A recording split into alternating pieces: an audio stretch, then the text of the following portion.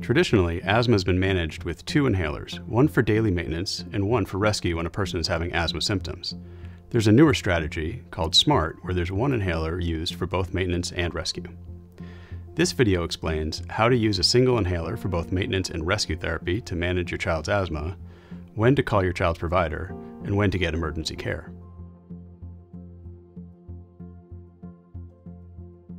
SMART stands for Single, Maintenance, and Reliever or Rescue Therapy.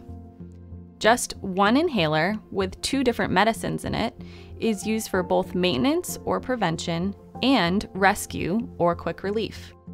The inhaler combines an inhaled steroid medication to lower inflammation or swelling in the airways with a fast-acting bronchodilator similar to albuterol to keep your child's breathing tubes open. Using the combined inhaler helps many children and teenagers control their asthma better than separate controller and rescue inhalers.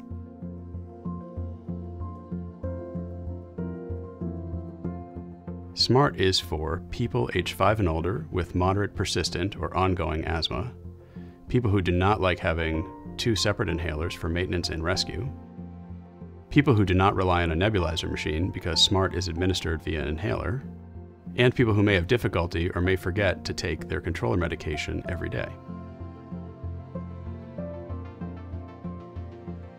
This medication is taken by an inhaler with a holding chamber or spacer and either a face mask or mouthpiece.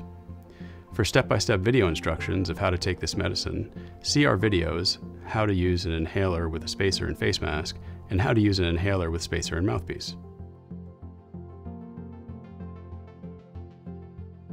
Your child's provider will give you a copy of the Asthma Action Plan.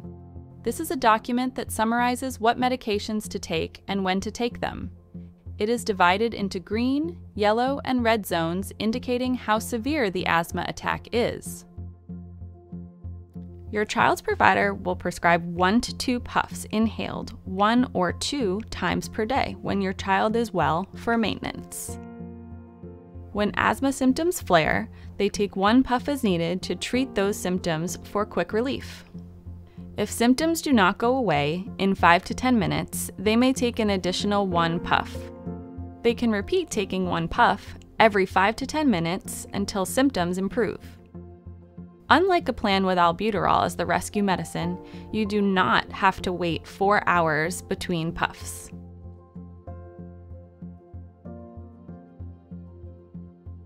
Call your child's medical provider if you have any questions or concerns about your child's health, or your child is not improving as expected.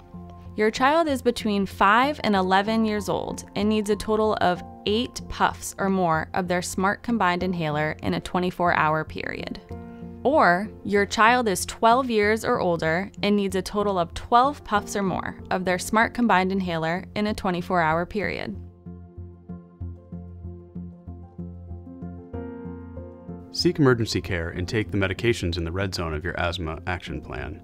If your child has severe symptoms such as breathing hard and fast or very short of breath, trouble walking or talking, lips or fingernails are gray or bluish, excessively tired or lethargic, or their nose opens wide and ribs show with each breath. Seek emergency care if your child is between 5 and 11 years old and need a total of 4 puffs or more of their SMART combined inhaler in 1 hour, or your child is 12 years or older and needs a total of 6 puffs or more of their SMART combined inhaler in 1 hour.